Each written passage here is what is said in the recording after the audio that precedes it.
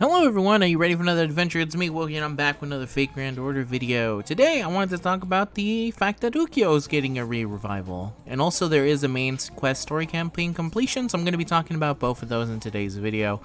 I hope you like it. If you do, feel free to leave a like, comment down below, tell me how you are planning to do any of this stuff, and subscribe to me if you want some more stuff. I do Forgo stuff, and I do Shonen Archive, and I swear to God, I sometimes do other things too. So, let's get into it. So if you don't know, the main story completion, this is basically to help you out. This is what I've been waiting for. It's here from July 25th to August 31st. Basically, they give you a revival item, which is the Leeline Stone, which is a new limited item that basically it revives the party for you, so you don't have to use quartz or all three of your command seals, basically. And it's usable in Arc 1, Arc 1.5, and Arc 2, all of them, basically. And it's only for this specific campaign, by the way, so you really, if you want to catch up to the story, now is your best time. Especially in Olympus, where all the fights are super annoying and they take forever. If you just want to get done with it and enjoy the story, this is your best time to do it, which is why I was waiting for them, so I don't have to worry about it anymore.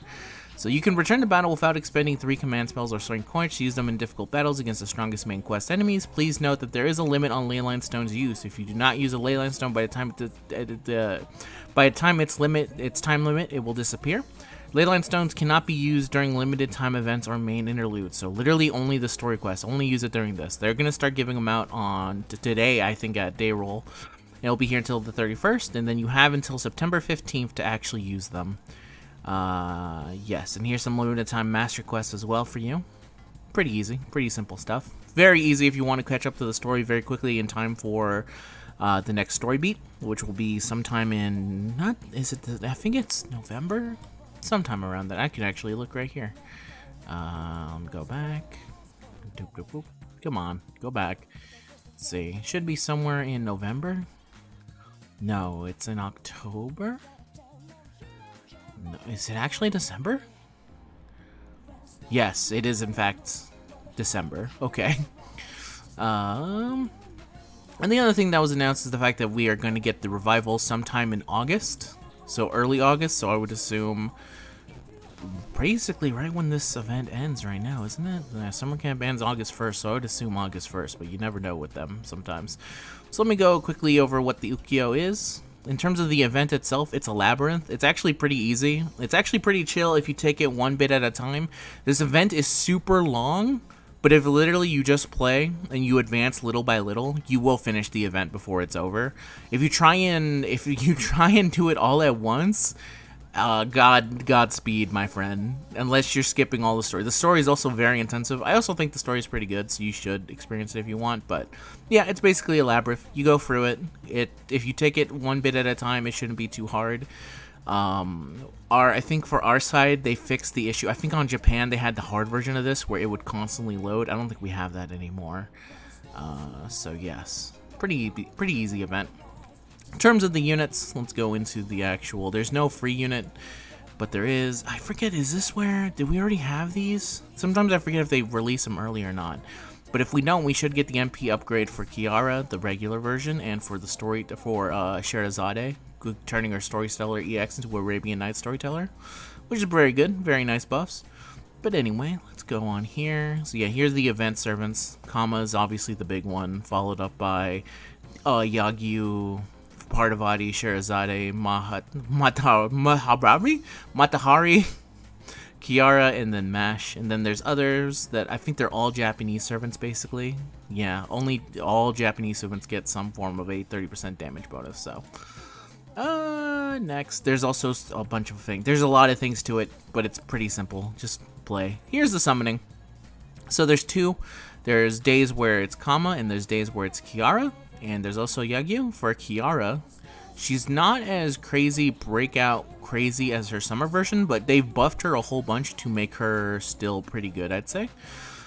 Cleverance Boys D plus, let me just quickly, 1 quick, 2 arts, 2 busters, 3 hits on quick, 3 hits on arts, 1 hit on buster, and 5 hit extra. Clairvoyance Base D+++, reduces one enemy's debuff resistance for 1 turn, reduces their arts resistance for 1 turn, and then charges own NP gauge 50%.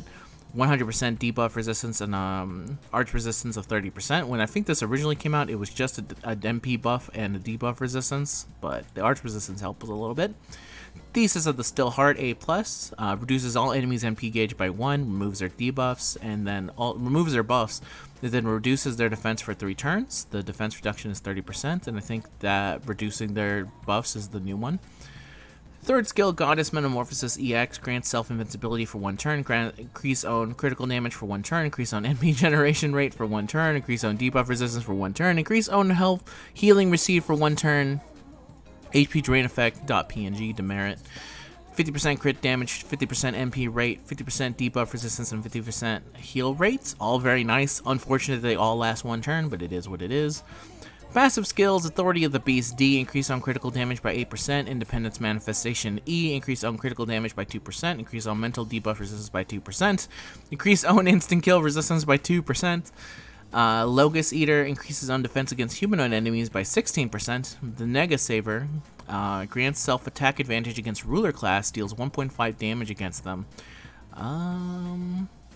Third skill, bonus against rulers, she's super anti-ruler. Her Noble Phantasm, rank EX, 3 hits, arts, ignores invincibility for 1 turn, deals damage and deals damage that ignores defensive buffs to all enemies, recovers own HP, 600% damage at level 1 and 900% at level 5. The overcharge at 1 is 5,000 healing, then 10,000 if you can get all the way to the end there. So a very good unit. Still pretty solid, not as crazy powerful as the, obviously the summer version, but she still has her uses and it's still pretty nice to have actually. I have her, so I enjoy using her whenever I can. She also has advantages over the 3 rider classes, I forget what the 3 knights classes? I forget what they're called. But basically, it's Caster, Assassin, and Rider. Cavalry, there you go, don't correct me. And Berserker, and then the added bonus of being anti-ruler, which is actually pretty nice, to be honest. Because there's not, outside of Avengers and Berserkers, there's not a lot of dudes that are just anti-ruler the way she is. So, pretty nice. And then Kama, obviously. Yagyu, he's good. That's basically all I need to say. I think he is story locked, so if you have a chance to get him, that'd be nice. He's a single target arts, that's all you need to know. He is a man, so I'm not going to focus too much on him, forgive me. But just know that he is good if you can get him. Extremely powerful, actually. Very nice, and he's arts, so if you have Gastoria, you have your single target arts dude for you, for sabers. Not to be underestimated at all. So, this is Kama. She comes in 3 different forms. Kid, adult, multi-armed adults, you know, the 3 flavors of what any real woman eventually goes through. Not a lot of people know this, but you start off as a little kid, then you go into adulthood, and then eventually you manifest into 4-armed goddesses. This is all what happens to women eventually. Blessing of the Goddess B. Oh wait, my bad. She has 3. What is going on with this site? Or maybe it's my internet. What? Yeah, there we go. 2 quick cards, 1 arts, 2 buster, 4 hits on quick, 3 on arts, 4 on buster, and 5 extra hit. First skill, Blessing of the Goddess B, reduces 1 ally's max HP by 1,000 permanently. Demerit, overcharges their MP by 1 stage for one time, 3 turns, recovers on HP. The recovery is 4,000. Very nice skill, actually. Even with the reduction, it's still very nice to be able to just... The ability to just overcharge an NP is crazy, and that's also why Morgan eventually gets used, because she's just able to very easily overcharge NPs. Grants self-gut status for 1 time, increases own attack for 3 turns. The revival is 2,000 HP and 30% attack up. Very nice. Mara Parpi, and also this is a permanent gut state. So, until you take damage and die, this guts will stay with her forever. It's very nice. Mara Papias EX. The only thing that would make it better to make it to true, if it was like the best guts user, I think, in all of the games are the ones that can stack guts and can keep it all the time. I think the only one that does that is Herc. I think Herc has an ability like that. I think the Pickle Man eventually gets it. I don't know why I'm calling him Pickle Man. I know it's Hijikata. There you go. I like Hijikata in Gintama. Anyway, third skill. There's one other one that I'm forgetting. The twins, the pirate twins. Not twins, the Yuri pirate. There we go. Charges on NP. Mario plus EX. Grants self-attack and defense advantage against Alter Ego class for 3 turns. Bargains 2 times damage against them and it takes 0.5 damage from them. Increases own critical damage by 20% for 3 turns. Debuff resistance for 1 turn. NP 50%. Charm resistance 40%. Very nice. Magic resistance A increases on debuff resistance by 20%. Writing A increases on quick performance by 10%. Independent manifestation C increases on crit damage by 6%. Increases on mental debuff resistance by 6%.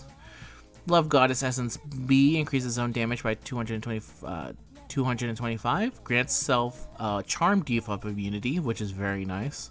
Her pen skill for the third one is increasing attack against Lancers because, of course, Parvati. And her Noble Phantasm is a 10-hit quick that deals damage to one enemy with an 80% chance to charm them for 1 turn. Increases own quick performance for 3 turns.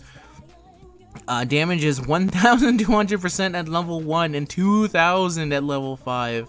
And she increases her quick performance by 20% at overcharge 1, and then 40% if you can get it all the way to 5.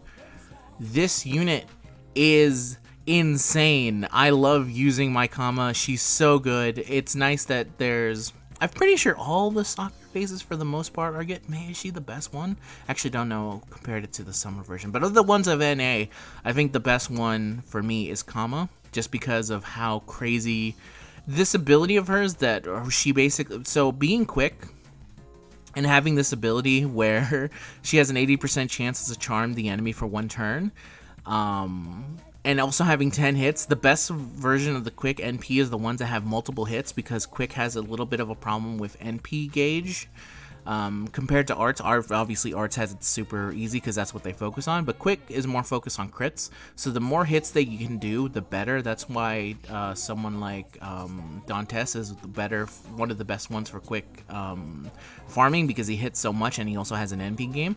She doesn't have NP game, but what she does have is this ability to hit with a very strong single target. And then chances are the enemy will have a break state, so they'll go into the break state, and then they'll be charm locked, because not a lot of dudes are actually immune to charm, because charm is just something that doesn't really happen for most people. So it's actually very easy for you to basically charm lock the enemy, especially with her abilities here that make it so that it's easier for you to charm them, making it almost 100%, and then you have the ability to just keep looping this over and over again and keep slapping them, and most things will die by the time you hit the 3 turns over for quick being up. And if she is still alive by the end of it, she has a guts that makes it extremely hard to kill her. And then she can also use this on herself, or she can use it on an ally who's ready to go. Like if there's an ally ready to die and you're like, whatever, reduce them a little bit, have a super overcharged NP for 1 turn and smack them the hell out of there. You can totally do that, but you could also just do it to her, so she always gains for 3 turns, 25. So this stacks for 3 turns, so it would be 20%, 40%, and then I think at the most you could probably have it is 65%, which ain't bad by turn 3. Very good unit. I love her absolutely. She's fantastic to use. Funny enough, she does have the child servant trait when she's at level 1. Doesn't have it for any of the other ones for obvious reasons. But yeah, if you are going for Kama, she's definitely worth having, even as someone with who's fully into the Castoria life right now. If there is a big boss that can be taken down with Kama, I will use Kama and I will switch over to Scotty, just because of how easy she can make certain fights for. She's one of those. She's definitely one of the best boss killers in my opinion. That's definitely what I think about her. So if you're going for her, go for it. And if you're a fan of Sakura, they have done justice. You have literally the 3 forms of Sakura. Whichever one you want. Whatever's your flavor, man. Did you prefer her as a kid before all the worm stuff? Boom, you got you right there. Do you prefer her in her kind of like happy-go-lucky stage? Boom, here you go. Do you want her with 4 arms? Boom, they got you. They got you in all forms of it, man. And I can't wait to eventually summon for the summer version in another year or so. So yeah, that's the end of the video, everyone. Thank you very much for watching. I wish you the best of luck if you do end up summoning for Kama as the time goes on. Oh man, till next time, I hope I didn't click that ad. I'll see you guys in the next one. Peace out. Goodbye.